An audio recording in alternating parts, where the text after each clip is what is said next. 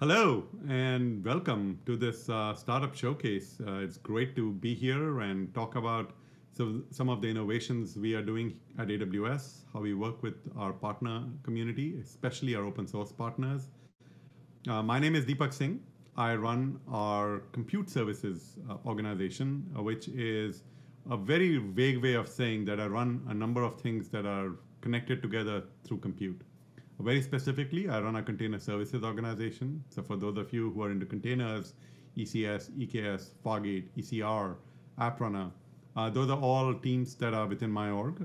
I also run the Amazon Linux and BottleRocket team, so anything AWS does with Linux, both externally and internally, as well as our high-performance computing team. And perhaps very relevant to this discussion, I run the Amazon Open Source Program Office.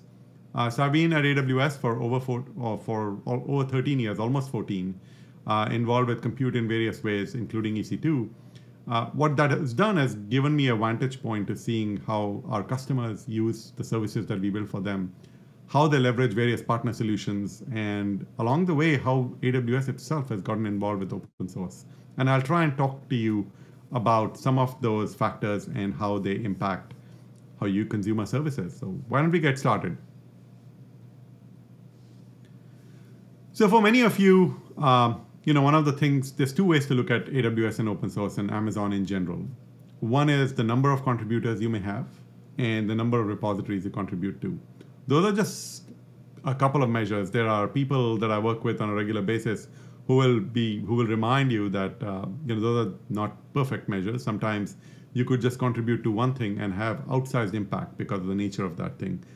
But AWS being what it is, increasingly we look at different ways in which we can help contribute and enhance open source because we consume a lot of it as well. I'll talk about it very specifically from the space that I work in, the container space in particular, where we have worked a lot with people in the Kubernetes community. We've worked a lot with people in the broader CNCF community, as well as small projects that our customers might have got started off with. For example, one I like talking about is Argo CD from Intuit. We were very actively involved with helping them figure out what to do with it, and it was great to see how Intuit and Weaveworks, etc., came together to think about GitOps at the Kubernetes level. And while those are their projects, we've always been involved with them. So we try and figure out what's important to our customers, how we can help, and then take action because of that. Well, let's talk about it a little bit more. Here are some examples of the kinds of open source projects that Amazon and AWS contribute to. They range from the OpenJDK. I think we even now have our own implementation of Java, the Corretto open source project. We contribute to projects like Rust, where we are very active in the Rust Foundation from a leadership role as well. The robot operating system, just to pick some. We collaborate with Facebook and are actively involved with the PyTorch project. And there's many others. You can see all the logos in here where we participate either because they're important to us as AWS and the services that we run, or they're important to our customers and the services that they consume, or the open source projects they care about.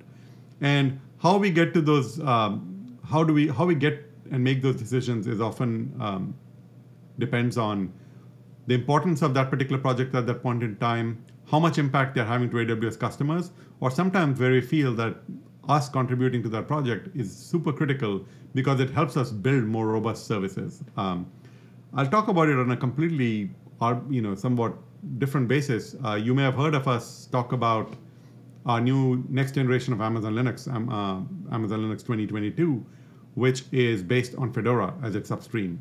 One of the reasons we made this decision was it allows us to go and participate in the Fedora project and make sure that the upstream project is robust, stays robust, and that what that ends up being is that Amazon Linux 2022 will be a robust operating system with the kinds of capabilities that our customers are asking for. That's just one example of how we think about it.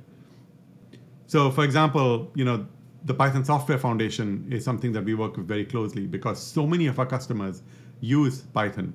So we help run something like PyPy, which is if you're a Python developer, I happen to be a Ruby one, but lots of our customers use Python, and helping the Python project be robust by making sure PyPy is available to everybody is something that we help provide credits for, help support in other ways. So it's not just code.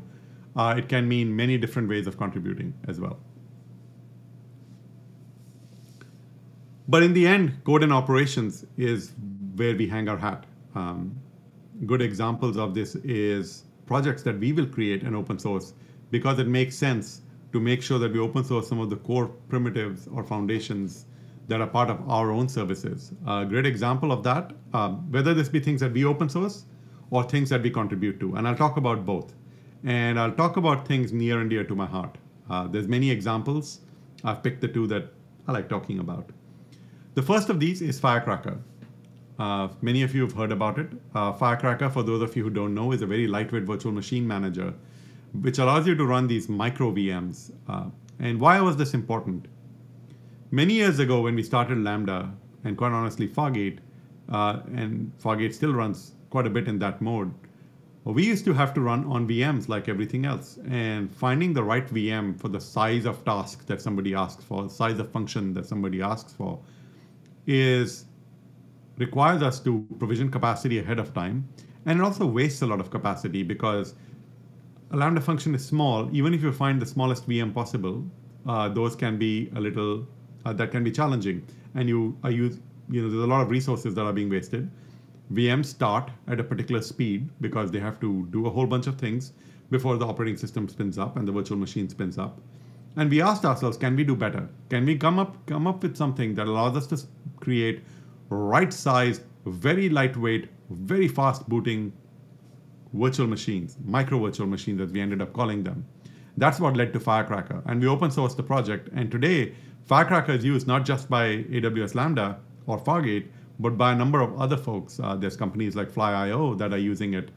We know people using Firecracker to run Kubernetes on-prem on bare metal, as an example. So we've seen a lot of other folks embrace it and use it as the foundation for building their own serverless services, their own container services. And we think there's a lot of value and learnings that we can bring to the table because we get the experience of operating at scale. But other people can bring to the table because they may have specific requirements that we may not find as important from an AWS perspective. So that's Firecracker. An example of a project where we contribute because we feel it's fundamentally important to us is Containerd. We've been involved with Containerd from the beginning. Today we are a whole team that does nothing else but contribute to Containerd because Containerd underlies Fargate, it underlies our Kubernetes offerings, and it's increasingly being used by customers directly as a replacement, where they're running Containerd instead of running full-on Docker or similar container engine. What it has allowed us to do is focus on what's important so that we can operate Containerd at scale, keep it robust and secure, add capabilities to it that AWS customers need, manifested often through Fargate or Kubernetes. But in the end, it's a win-win for everybody. It makes Containerd better. If you want to use Containerd for yourself on AWS, that's a great way to, you still benefit from all the work that we're doing.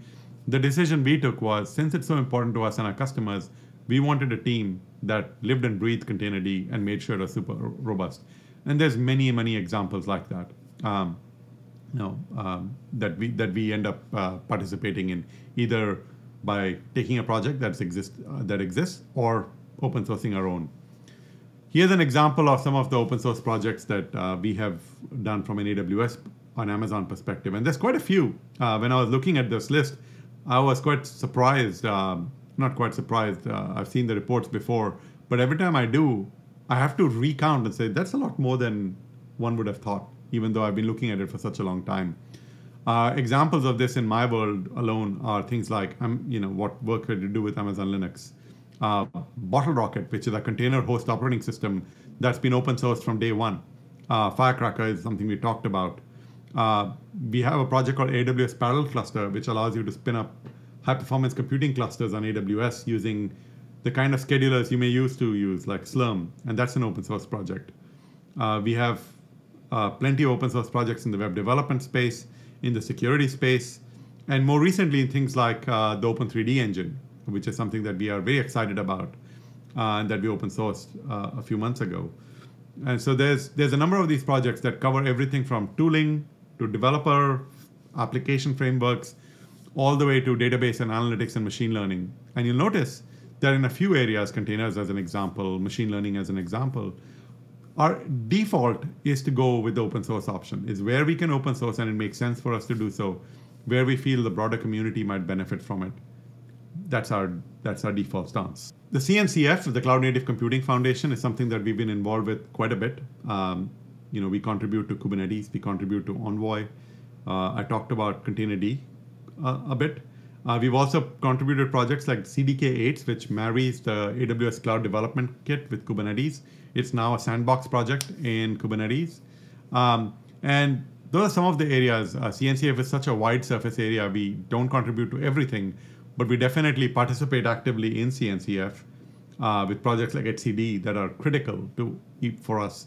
We are very, very active in just how the project evolves, but also try and see which are the projects that are important to our customers who are running Kubernetes maybe by themselves or some other project on AWS. Envoy is a good example. Kubernetes itself is a good example because in the end, we want to make sure that people running Kubernetes on AWS, even if they're not using our services, are successful, and we can help them or we can work on the projects that are important to them.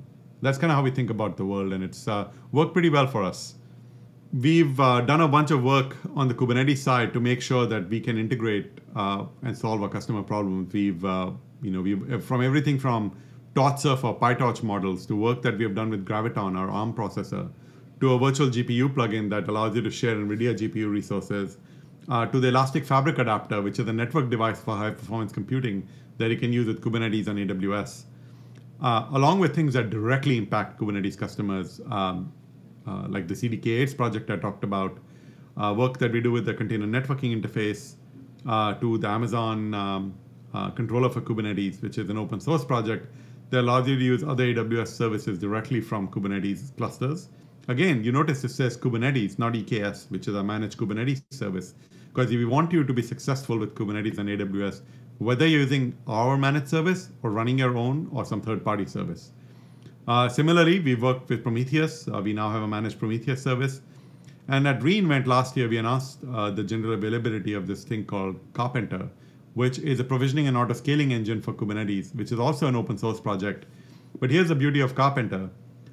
You don't have to be using EKS to use it. Anyone running Kubernetes on AWS can leverage it. We focus on the AWS provider, but we've built it in such a way that if you wanted to take Carpenter and implement it on-prem or another cloud provider, that'd be completely okay. That's how it's designed and what we anticipated people may want to do. I talked a little bit about BottleRocket. It's our Linux-based open source operating system. And the thing that we have done with BottleRocket is make sure that we focus on security and the needs of customers who want to run orchestrated containers. We are very focused on that problem. So for example, BottleRocket only has the essential software needed to run containers. SE Linux, I just noticed it says SE Linus, but I'm sure that's, Linus Torvalds will be pretty happy at seeing that. SE Linux is enabled by default. We use things like DM Verity, and it has a read-only root file system. No shell, you can't SSH in. You can install it if you wanted to. We've allowed it to create different build types, variants as we call them. You can create a variant for a non-AWS resource as well. You can create your own, if you have your own homegrown container orchestrator, you can create a variant for that. It's designed to be used in many different contexts, and all of that is open sourced. And then we use the update framework to publish and secure repository and kind of how this transactional way of updating the software. And it's something that we didn't invent, but we have embraced wholeheartedly. So BottleRocket's completely open source. We have partners like Aqua, who develop security tools for containers, and for them, something like BottleRocket is a natural partnership because people are running a container host operating system. You can use Aqua's tooling to make sure that they have a secure container environment, and we see many more examples like that. You may think serverless is all about AWS proprietary technology because Lambda is a proprietary service. But if you peek under the covers, that's not necessarily true. Lambda runs on top of Firecracker, as we've talked about. Firecracker is an open source project. So the foundation of Lambda in many ways is open source. What it also allows people to do is because Lambda runs at such extreme scale, one of the things that Firecracker is really good for is running at scale. So if you want to build your own Firecracker-based at-scale service, you can have most of the confidence that as long as your workload fits the design parameters of Firecracker, the battle hardening, the robustness is being proved out day to day by services at scale like Lambda and Fargate. For those of you who don't know what serverless is, in the end, our goal with serverless is to make sure that you don't think about all the infrastructure that your applications run on. You focus on business logic as much as you can. That's how we think about it. And serverless has become its own quote-unquote sort of environment. The number of partners and open source frameworks and tools that have spun up around serverless, in which case mostly I mean Lambda, API Gateway, services like that, is pretty high. So a number of open source projects like Zappa, serverless framework, there's so many that have come up that make it easier for our customers to consume AWS services like Lambda and API Gateway. We've also done some of our own tooling and frameworks, the serverless application model, AWS Chalice, if you're a Python developer. We have these open source runtimes for Lambda, Rust, Dart, other options. We have a number of tools that we open source. So in general, you'll find that tooling that we do, runtimes will tend to always be open source. We will often take some of the guts of the things that we use to build our systems, like Firecracker, and open source them, while the control planes, etc., of AWS services may end up staying proprietary, which is the case in Lambda. Increasingly, our customers build their applications and leverage the broader AWS partner network. The AWS partner network is a network of partnerships that we've built, of trusted partners. When you go to the APN website and find a partner there, you know that partner meets a certain set of criteria that AWS has developed. And you can rely on those partners for your own business. So whether you're a little tiny business that wants some function fulfilled that you don't have the resources for, or a large enterprise that wants all these applications that you've been using on-prem for a long time and want to keep leveraging them in the cloud, you can go to APN, find that partner, and then bring their solutions on as part of your cloud infrastructure. And could even be a systems integrator, for example, to help you solve this specific development problem that you may have a need for. Increasingly, one of the things we like to do is work with a partner community that is full of open source providers. So a great one, there's so many, and we have a panel discussion with many other partners as well that who make it easier for you to build applications on AWS, all open source and built on open source. But I like to call out a couple of them. The first one of them is Tidelift. Tidelift, for those of you who don't know, is a company that provides SaaS-based tools to curate, track, manage open source catalogs. They have a whole network of maintainers and providers. They help. If you're an independent open source developer or a small team, you should probably get to know Tidelift. They provide you benefits and capabilities as a developer and maintainer that are pretty unique and really help. And I've seen a number of our open source community embrace Tidelift, quite honestly, even before they were part of the APN. But as part of the partner network, they get to participate in things like ISV Accelerate. They are officially an advanced tier partner because they migrated the SaaS offering onto AWS. But in the end, if you're part of the open source supply chain, you're a maintainer, you're a developer, I would recommend working with Tidelift because their goal is making all of you who are developing open source solutions, especially on AWS, more successful. And that's why I enjoy this partnership with them.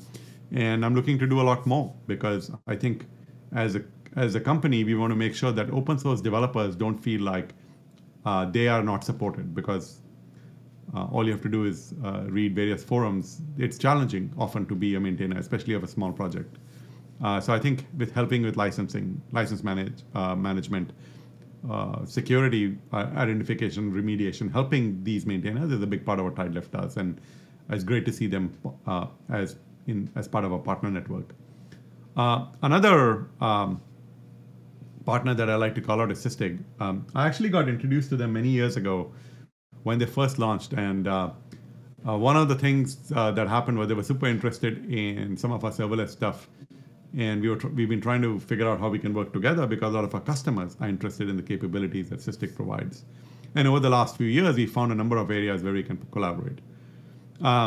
So Sysdig, I know them primarily as a security company. So people use Sysdig to secure their builds, detect, do threat response, threat detection, continuously validate their posture, get this continuous analytics signal on how they're doing, and monitor performance at the end of it. It's a SaaS platform. They have a very nice open source security stack. The one I'm most familiar with, and I think most of you are familiar with, is Falco. Sysdig's CNCF project has been super popular. It's Sysdig OSS has 40 million downloads by now.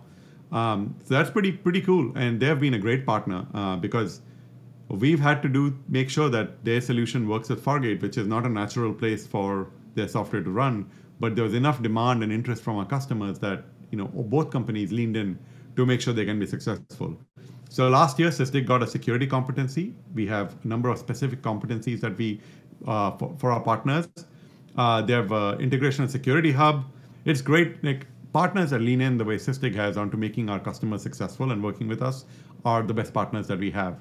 And there's a number of open source companies out there built on open source, where their entire portfolio is built on open source software, or the active participants like we are, that we love working with on a day-to-day basis.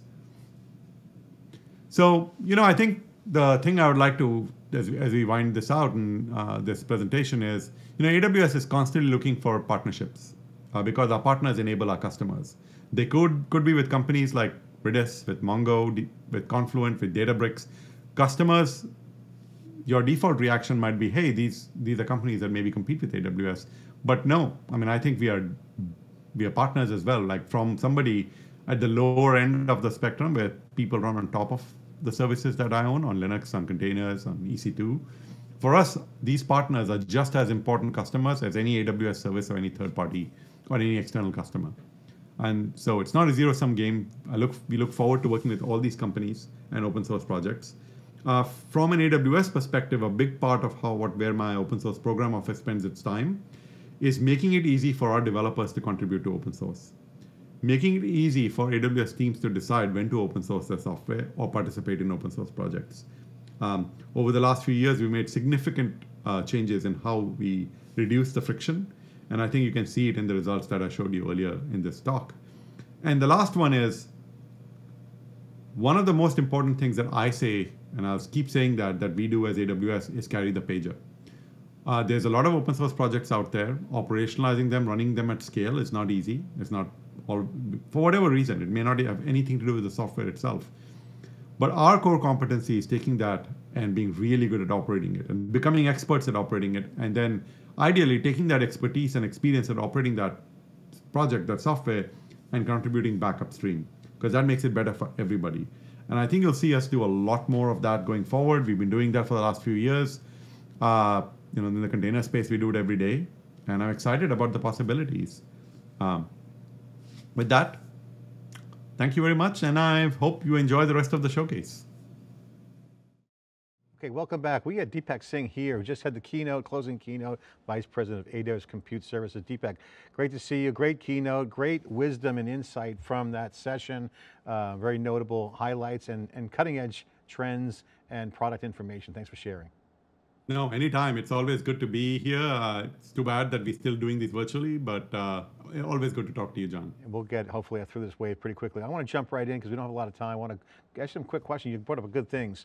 Open source innovation, okay, going next level. You're seeing the rise of super clouds and super apps developing at open source. You're seeing big companies contributing. You mentioned Argo, Intuit. You're seeing that dynamic where companies are forming around this. This is a rising tide. This is actually real. It's not the old school of, okay, here's a project and then someone manages support and commercialization of it. It's actually platform and cloud scale. This is next gen. Yeah. And actually I think it started a few years ago. We can talk about a company that you're very familiar with as part of this event, which is Armory. Many years ago, Netflix spun off this project called Spinnaker. Spinnaker is a CI/CD system that was developed at Netflix for their own purposes. But they chose to open source it. And since then, it's become very popular with customers who want to use it even on-prem. And you have a company that's spun up on it. I think what's making this world very unique is you have very large companies like Facebook that will build things for themselves, like PyTorch, or Netflix with Spinnaker, and open source them. And you can have a lot of discussion about why they chose to do so, etc. But increasingly, that's becoming the default when Amazon or Netflix or Facebook, or Meta, I guess you call them these days, build something for themselves for their own needs. The first question we ask ourselves is, should it be open source? And increasingly, we are all saying yes. And here's what happens because of that. It gives an opportunity, depending on how you open source it, for innovation through commercial deployments. So you get SaaS companies that are going to take that product and make it relevant and useful to a very broad number of customers. You build partnerships with cloud providers like AWS because our customers love this open source project and they need help. And they may choose an AWS managed service, or they may end up working with this partner on a day-to-day basis. And we want to work with that partner because they're making our customers successful, which is one reason all of us are here. So you're having this set of innovation from large companies, from whether they are just consumer companies like Meta, infrastructure companies like us, or just random innovation that's happening around open source projects which ends up in companies being spun up and that foster that innovation and that flywheel that's happening right now. And I think you said that, like, this is unique. I mean, you never saw this happen before from so many different directions. It really is a nice progression on the business model side as well. You mentioned Argo, which is a great organic thing that was Intuit developed. We just interviewed CodeFresh. They just presented here in the showcase as well. Yeah. You're seeing the formation around these projects develop now in the community at a different scale. I mean, look at CodeFresh. I mean, Intuit did it, Argo, and they're not just supporting it, they're building a platform. So you're seeing the dynamics of tools and now emerging to platforms. You mentioned Lambda, okay, which is proprietary for AWS in your talk, powered by open source. So again, open source combined with cloud scale allows for new potential super applications or super clouds that are developing. This is a new phenomenon. This isn't just lift and shift and host on the cloud. This is actually a construction, production, developer workflow. Yeah, and you're seeing consumers, large companies, enterprises, startups. It used to be that startups would be comfortable adopting some of these solutions, but now you see companies of all sizes doing so. And as I said, it's not just software, it's software as a service is increasingly becoming the way these are delivered to customers. And I actually think the innovation is just getting going, which is why we have we have so many partners here who are all inventing and innovating on top of open source, whether it's developed by them or a broader community. Yeah, I like the reference to Containerd. You guys did that, drove that. You're seeing a lot of changes. And again, with cloud scale and open source, you're seeing the dynamics change, whether you're enabling that. And then you see kind of like real big change. So let's take Snowflake, a big customer of AWS. They started as a startup too, but they weren't a data warehouse. They were bringing data warehouse-like functionality and then changing everything differently and making it consumable for the cloud, and hence they're huge.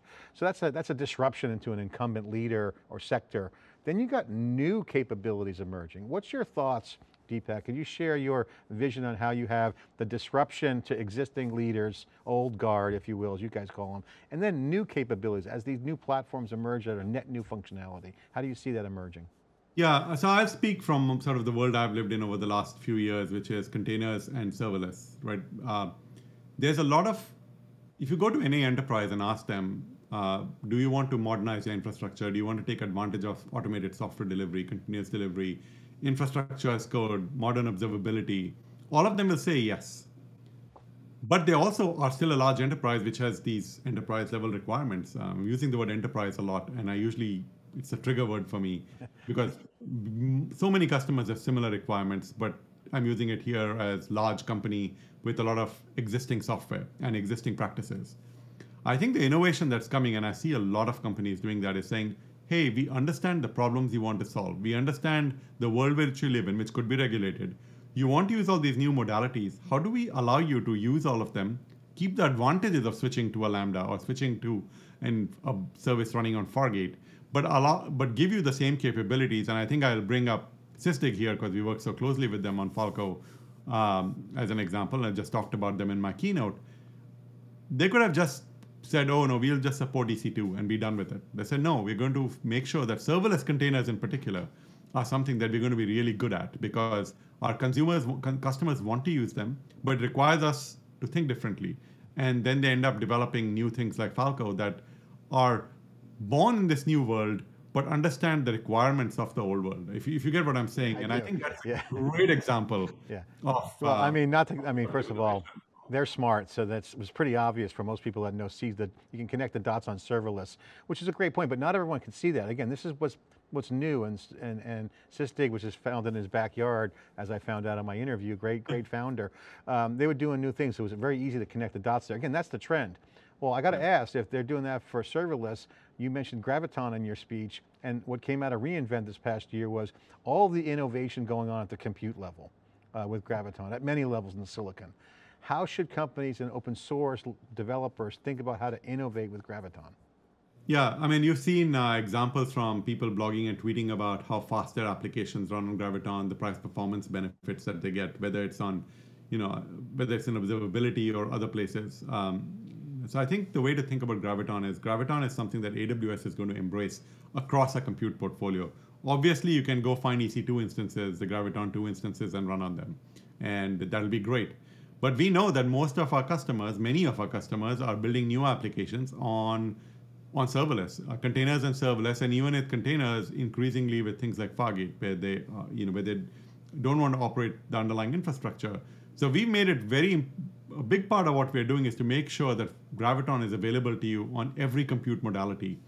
You can run it on EC2. Forever you've been able to use ECS and EKS and run Graviton almost since launch. But we wanted to take it a step further. Elastic Beanstalk customers. Elastic Beanstalk has been around for a decade, but you can now use it with Graviton. People running ECS on Fargate can now use Graviton. Lambda customers can pick Graviton as well. So we're taking these price performance benefits that you get from Graviton and basically putting it across the entire compute portfolio. What it means is every high level service that gets built on this now has the option of picking Graviton as the underlying compute infrastructure.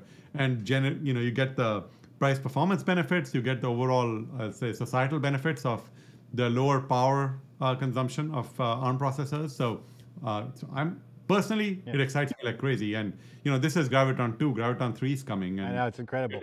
It's an opportunity like serverless was. It's pretty obvious. I think hopefully everyone will jump on that. Final question as the time's ticking here. I want to get your thoughts quickly. If you look at what's happened with containers over the past, say, 8 years, since the original founding of the first Docker instance, if you will, to how that's evolved, and then the introduction of Kubernetes and the cloud native wave we're seeing now, how would you describe the relationship between the success Docker's seeing now with Kubernetes in the cloud native construct? What's different and why is this combination so successful? Yeah, I often say that containers would have, let me rephrase that. What I say is that people would have adopted sort of the modern way of running applications, whether containers came around or not. But the fact that containers came around made that migration and that journey is so much more efficient for people. So right from, I still remember the first talk that Solomon gave where he announced Docker and starting to use it and customers starting to get interested, all the way to the more sort of advanced orchestration that we have now for containers across the board. And there's so many examples of the way you can do that, Kubernetes being the most well-known one. Here's the thing that I think has changed. I think what Kubernetes, what Docker, what the whole sort of modern way of building applications has done is it's taken people who would have taken years adopting these practices, and by bringing it right to their fingertips and building it into the APIs, and in the case of Kubernetes, building an entire sort of software world around it, I won't say the number of decisions people have to take has gone smaller. In many ways, there's so many options, the number of decisions have become higher, but the speed at which they can get to a result and a production version of an application that works for them is way low. I've not seen anything like what I've seen in the last 6, 7, 8 years of how quickly the most mundane, the most, I would say, a company that you would think would never adopt modern technology has been able to go from this is interesting to getting in production really quickly. And I think it's because the tooling makes it so. And the fact that you see the adoption that you see, right from the fact that you could do Docker run, Docker build, Docker, so easily back in the day, all the way to all the advanced orchestration you can do with container orchestrators today, and you throw in serverless into it, sort of taking all of that away as well. It's there's never been a better time to be a developer, independent of whatever you're trying to build. And I think containers are a big central part of why that's happened. It's like the recipe, the combination of cloud scale, the timing of Kubernetes, and the containerization concepts just explode. It's a beautiful thing. And it creates more opportunities, well, challenges, which are opportunities that are net new, but it solves the automation piece that we're seeing. And again, this only makes things go faster. Yes, and that's for sure. the key trend. Deepak, thank you so much for coming on. We're seeing tons of open cloud innovations, thanks to the success of your team at AWS and being great participants in the community. We're seeing innovations from startups. You guys are helping enabling that. Of course, they want to live on their own and be successful and build their super clouds themselves and super apps. So thank you for spending the time with us. Appreciate it. Anytime, and thank you. And this is a great event. So I look forward to people running software and building applications using AWS services and all these wonderful partners that we have. Awesome, great stuff. Great startups, great next generation of leaders emerging. When you can see startups, when they get successful, they become the modern software applications, platforms out there, powering business and changing the world. This is theCUBE. You're watching the AWS Startup Showcase, Season 2, Episode 1, Open Cloud Innovations. I'm John Furrier, your host. See you next time.